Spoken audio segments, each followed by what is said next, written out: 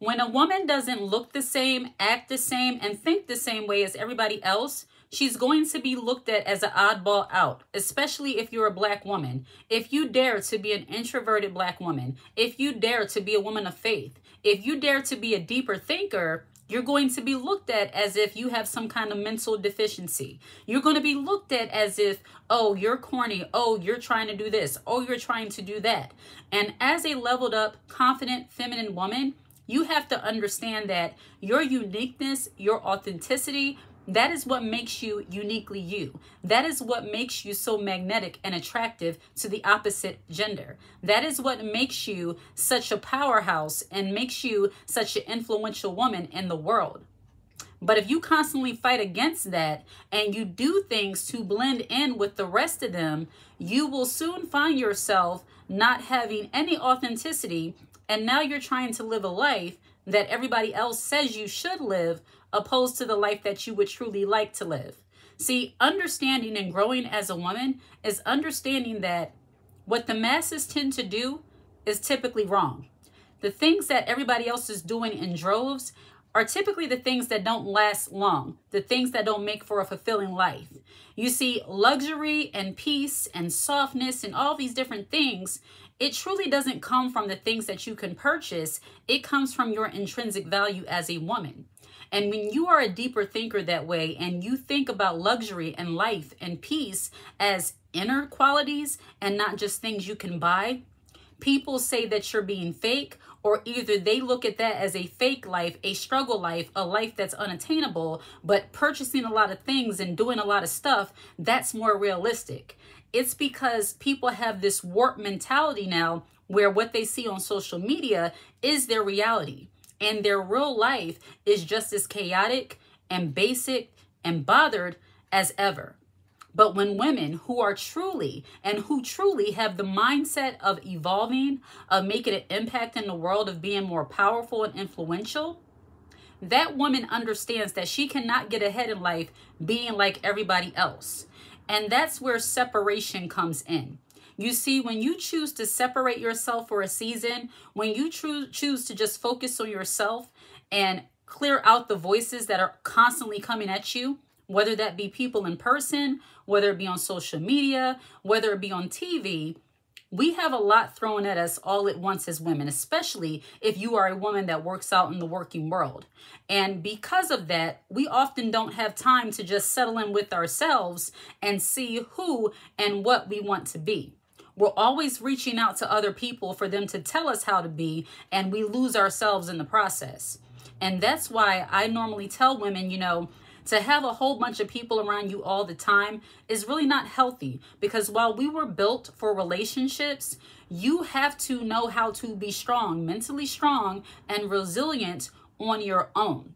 Because people change. And it's not to say that you go around being distrusting of other people. It's not to say that you don't feel like you have any kind of support system.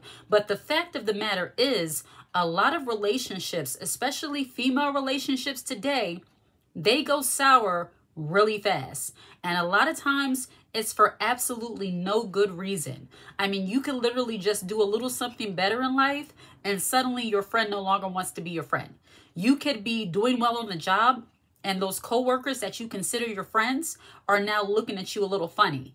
And that's not being negative, that is being real. So as a woman, as a confident, leveled up, wise woman, you have to understand how to be powerful and confident all on your own, as well as being that way when you're in the presence of other people. If you constantly depend on other people to prop you up, you will never be able to elevate to the type of lifestyle and the type of person that you want to be. Even as a woman of faith, God wants us to depend on him more than anything. And just to throw a little scripture at you in the moment, it says leaning on the arm of flesh is useless, meaning your all in all cannot be just people. You can't put your complete confidence in any person. That's just a reality. And I know that Today, a lot of people don't like reality talking. A lot of people have followed this delusion that social media gives you that, you know, I'm that girl, I'm in this society and all that kind of stuff. But even once you reach that point, there are still going to be people that can be snakes and that can cause you to stumble because they are now hating on you for the things that you have attained.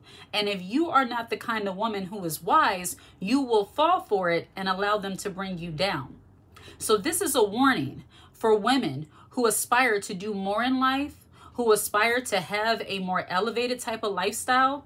Be mindful of how much you depend on other people and how much you feel like you need propping up in order to do well in life. Now, I'm not talking about accountability as in being around people who will hold you to account, people who are supportive, people who want to see you do well.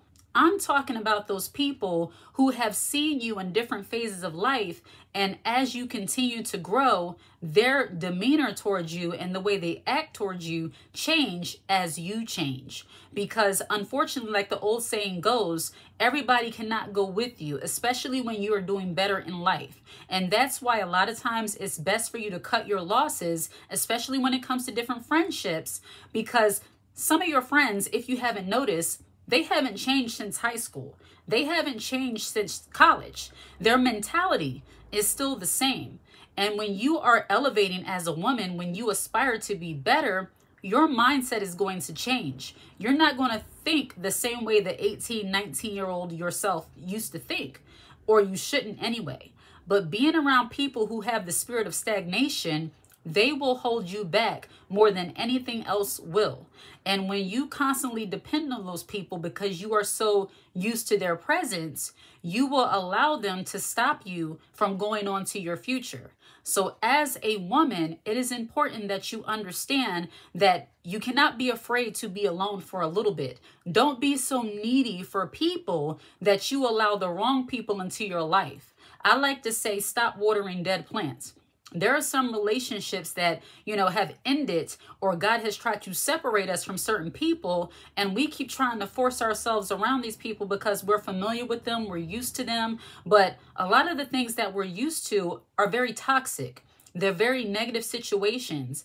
And because of maybe your upbringing or the things that you're used to, you accept the abnormal as if it's normal. And if you want to do better for yourself, if you want to have a more peaceful life, you cannot continue to invite people into your life that stir up drama for you and cause problems for you. And that's including some people that you once called your friend. Because like I've said before, and this is the reason why I kind of advocate against these girls trips, because on these girls trips, a lot of women truly find out who their friends are. You know, a lot of women, and I'm not saying if you have a good friend that you've known for years and years and years that you shouldn't go away with them. I'm saying that when you get in these groups of women that you barely know, they barely talk to you, it might not be a good idea for you to be leaving the country with that woman, all because you feel like you can save a few dollars on a trip. Your safety, your well-being is more important than anything.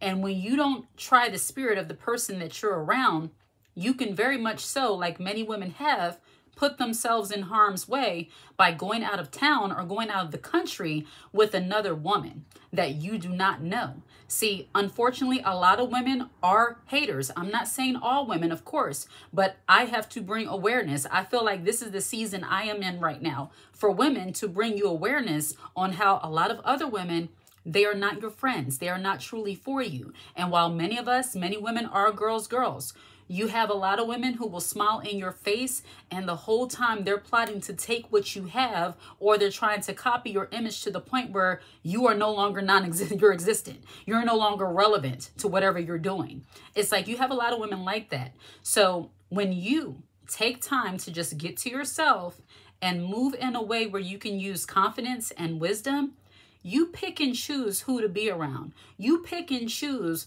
quality over quantity. And you definitely think before you decide to leave the country with complete strangers. You know, if people don't treat you well, if they don't talk to you with respect in their voice, if they don't talk to you like they truly like you as a person, and a lot of women, I have to say this because it might sound weird, but a lot of women are friends with other women who are really mean to them. They talk to them in any kind of way.